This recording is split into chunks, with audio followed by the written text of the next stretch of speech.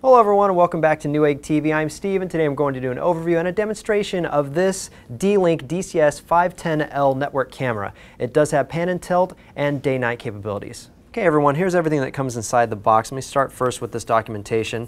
Here we find the actual manual here, the quick start guide or the quick install guide. You can see everything and how you install. I'm actually going to go through this with you too, so we'll have that to look forward to, as well as a little folder that they come with to show you the rest of everything else that you can get. Inside we have Connect for More. That's the cloud system that they are using, all the different devices that you can get. Main difference between this one and the 5020L is actually the fact that it has the ability to connect to the other devices wirelessly, so it runs as an extender for you. So a wireless extender comes in the other one. This one does not, but it does have all the same features that the other one does. Along with that, we do have a little bit of warranty information as well as D-Link's GPL code statement. So moving along, we also have the AC adapter that comes inside, obviously giving power to the device. We also get a Ethernet cable that would come in here and a little mount that is adjustable here at the base to allow the camera to be attached here. At the bottom it does have two screw holes here. I'll flip it around the other direction so you can see that. Obviously the mounting screws that it would require for that and the anchors if you're using it in drywall installation. On top of that, we do have an alignment sticker to help you figure out exactly where you should be drilling holes for this beautiful base of the camera. On top of that, we also have the three screws that would be used to do that on this particular device. So let me go ahead and show you a little bit more about this camera. Here's the 5010L itself. The camera does pan left and right here, which I'll show you a little bit later, and will tilt at this joint as well. And if you look really closely here at the center where the camera is, around the outside, you'll notice 10 infrared LEDs that will be used to illuminate the darkness, which it can see up to about 8 meters or 26 feet using that. Now it does use wireless end connectivity.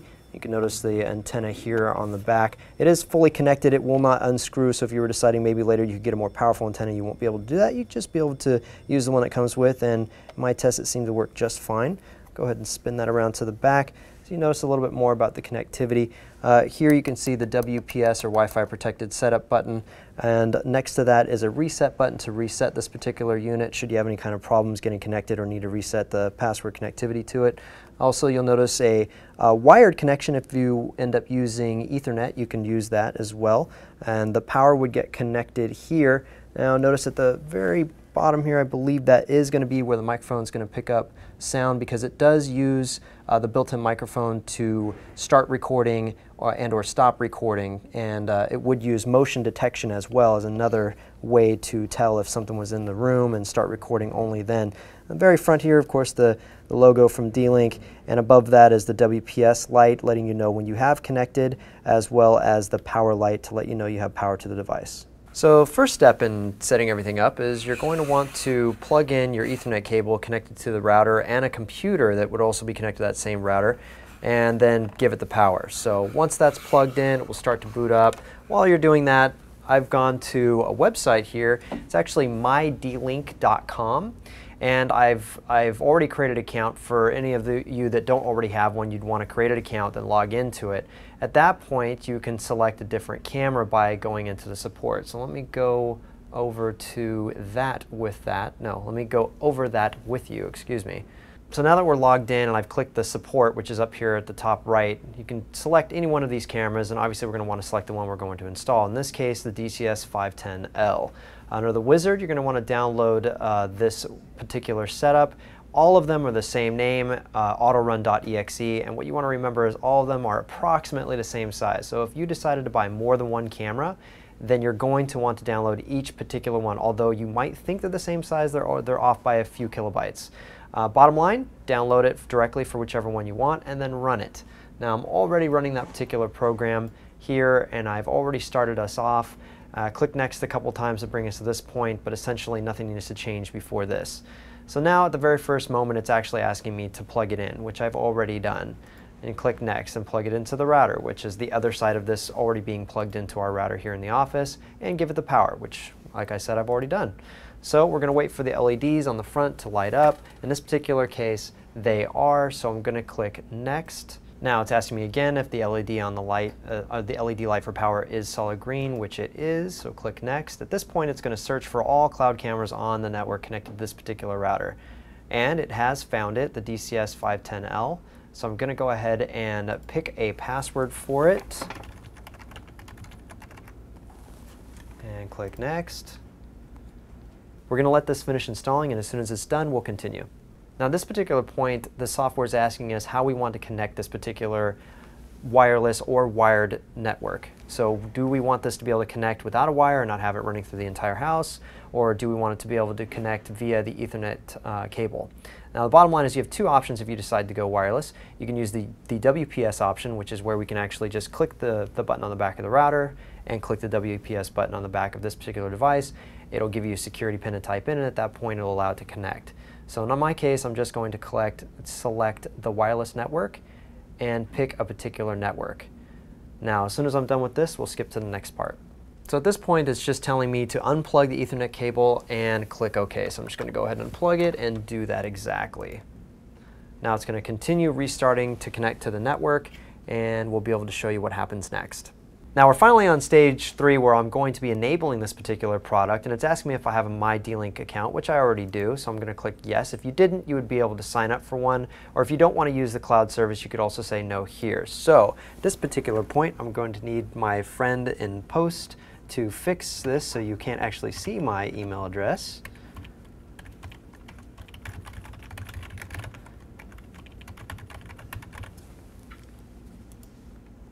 And it's going to be adding this to my account. So at one point I'm going to be able to show you it logging in and showing you all the different cameras that I actually have. So as soon as this is done, I'm going to split to that screen and show you that. Now that setup's finally complete, you can see here that I have been able to enable this particular device on mydlink.com, and I am able to actually rename the device. I'm going to keep it the DCS510L because I have about 3 other cameras on my account, and I don't want there to be any kind of confusion. So go ahead and click finish. Now let me log into mydlink and show you what that looks like. So now I'm logged into mydlink.com. You can see I have 3 other cameras in addition to the 510L, but right now we're currently connected to that, and the other 3 aren't connected to the network, so currently they show as disconnected with the small red X. The green one of the check mark obviously means it's up and running. So just walk you through what it looks like when you're using it. You have the camera left and right, obviously to pan it to the left and right. You can see our TV monitor in the back there, picking up what Kyle is currently filming. If I pan to the right, you can actually see a little Paul over there. Hello, Paul.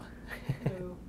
And just for a moment, I'm going to untick the sound off so that this way you can hear it, because I'm right in front of the speakers and it'll start feeding back to the microphone. But just so you can hear it. Oh, there it is. And I'll shut that back off again.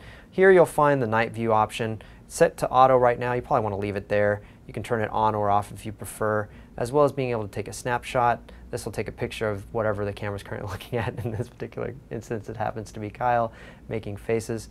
Now I can turn the angle as well, speeding up how quickly it turns. Oh, actually, I think I just slowed it down by minimizing the, and then I think it was on large earlier. Click that over. Yeah, just barely. Go up a little bit. Oh, apparently up goes a lot faster than down. And from there I can also change the zoom and digital zoom up to 4 times, as well as the different contrast, brightness, excuse me, up and down. Paul looking very bright there. Going over to the settings, which is going to take a moment. Here's where I can change the camera name, tells me my D-Link number, the model number of this particular device, the MAC address for this particular device, when it was activated, and whether or not I want to connect to this thing wirelessly or not. It can also send me email notifications as well, letting me know. I can set it up for motion detection so that as things move across the camera, it'll start recording, as well as some other settings like what I set up for the administrator password for this particular device, and the ability to remove this device from my current setup.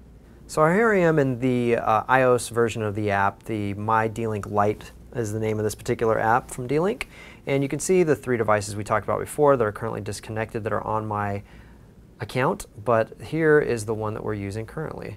So let me click on that to get connected to it. Whoa, as you can hear, the sound was streaming, so of course it was putting it out from the speakers here, getting picked up from the microphone again, and then just looping. So I can click a button and take a picture. It's asking, since this is the first time I've ever done it, if it would allow access to this app to my pictures. So now I took a picture and now put that in the rest of my album pictures. I can scoot over a little bit to the right here. It is at 480p, which is the highest resolution on this particular camera. I want to mention too, it's 640 by 40 resolution at 30 FPS, and also is transmitting at H.264 or MJPEG video codecs. Now on top of that, this is of course an iPhone, but you can also use it on an iPad or with an Android device with an app for remote viewing. Let me go ahead and turn this sideways just so I can show you the wider frame version of this. Yeah, see if I can get my hand out of the way there. That is just horrible. Let me hold it up for you. And if I can get it without reflecting it. So as you can see, I'm actually looking at it full screen without anything hiding the image. But I can click on it again and actually move this to the right or left as before, or I can recenter it. Move it one more time. Oops. How's that? Okay. And then I can click this button to recenter everything right back to normal. So on the bottom right here, you'll see the information button I can click and actually show you a little bit of information about what the stream's actually doing currently, the frame rate that it's currently getting, as well as the bit rate that it's currently streaming at and the speed in kilobits per second. And also it does night vision mode. So hopefully, Paul, can you catch the lights for me? Sure. Kyle, can you hit the main studio lights for me? Yes. Thank you, sir. Now, night vision mode should be enabled right now. Actually, I can see the IR LED. Kyle with the National Emergency secret sign. What is it? The secret sign for emergency? SOS? No, never mind. Somebody on the comment that. Kyle, thank you very much. Showing us a little bit of what you could see in the dark if you were actually watching Kyle in the studio. It's actually how he normally mans the camera.